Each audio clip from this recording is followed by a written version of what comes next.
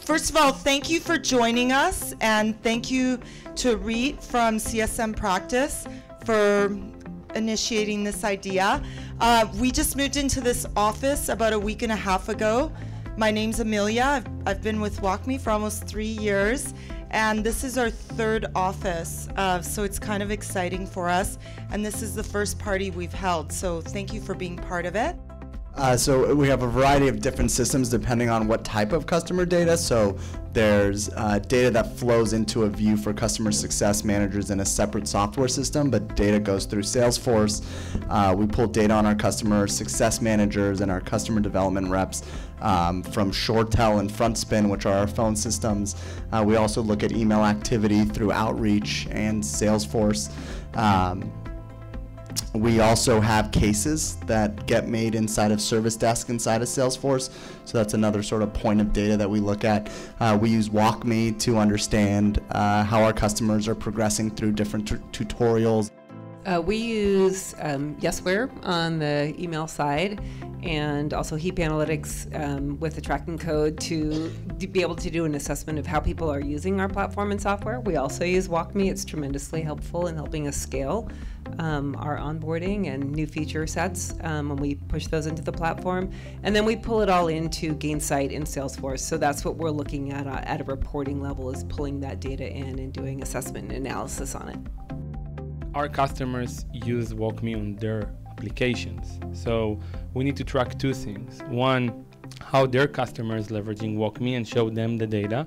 And this is what you can see here. We can even see like a full session of the users. And we need to track how our customers using WalkMe in order to build those walkthroughs. And we're using WalkMe as well, and Heap Analytics as well.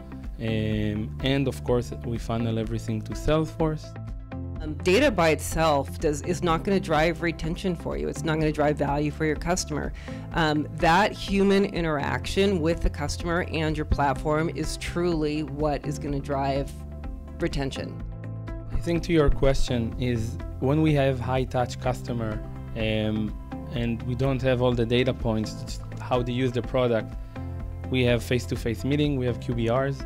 We go, we talk with them, we're like, what's your objective for the year? What you need to achieve? What's your KPI? And then if our champion is successful, we are successful. So we're just asking the right questions. And the only thing that was indicative of churn was, did the customer as a whole log in 1.5 times or more a week? So first, we divide the churn to controllable and uncontrollable. For example, we sell WalkMe to so many use cases. It can be on your website, on your Salesforce, on your Workday, SuccessFactors, etc.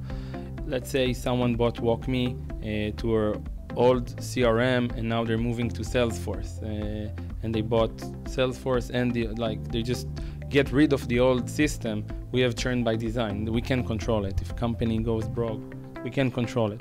So we focus on the controllable. And then we divide it, if it's technical reasons, if it's onboarding reasons, etc. And then, of course, we look at each one of the churn reasons and try to improve. I think it's wonderful you have a cost avoidance model, so it can be a little bit easier to calculate the ROI on that.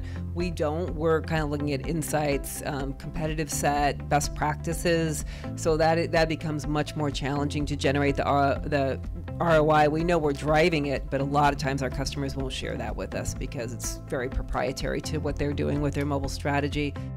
So we tried many times to do health score and we failed, unfortunately. Why? Because we had so many false positive, false negative.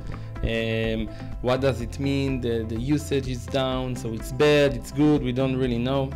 So as a developer, we moved to a binary system. There is value, there isn't.